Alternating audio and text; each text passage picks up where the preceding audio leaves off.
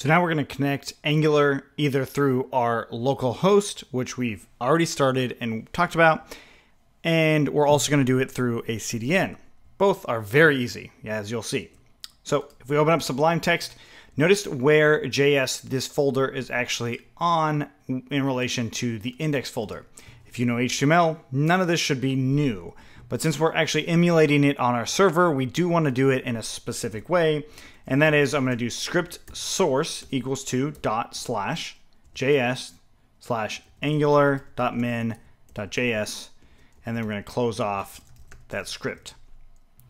So where is this going? This, of course, is a relative path to the index file.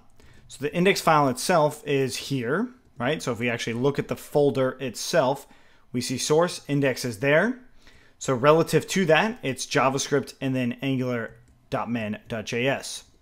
So this // means it goes back to this index file. So if I just added a slash there, it would actually go to that. And then it looks for a folder called JS. And then in there, it looks for that angular.min.js. Really simple. If we go ahead and inspect the element here, we can actually click on the head and click on this file itself.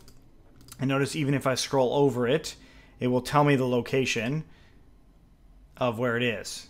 Kind of goes away, but it shows you the location. You can also right click or control click on that and open a new tab. And this is the location of that file. Now, of course, if I had this incorrect, let's say, for instance, I said 1.js or something wrong, and I went back in here and refresh, I should get an error on my console, and I do. It gives me a 404 error or a get error as far as getting that actual file because it just doesn't exist. So I bring it back and it works again and the console is clean. This console inside of the Chrome browser will actually be something you'll get used to using a lot. So control click or right click and then inspect will bring you in here. There's another shortcut, but that's what I end up using most of the time. So now we have it loaded locally, right? So this is using our local server. As we saw with this page right here, it actually is using the same URL as our local server.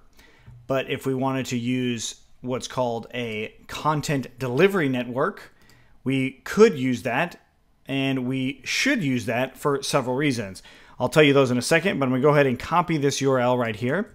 And notice the slight difference if I paste it in. Oh, let's go ahead and make sure we copy this URL.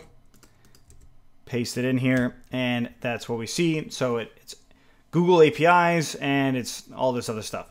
So what it's saying here is this is a live version. So if you don't have an internet connection, which you probably do if you're watching this, but if you don't have an internet connection, then you won't be able to access this. But in this case, if we downloaded it, we could access it without an internet connection, right? So those are some of the benefits. But using a CDN, especially when you bring it out into the world, when using a CDN will make it load a lot faster because the chances are really high that this would already exist on their computer. So we're going to add that script in, and there we go.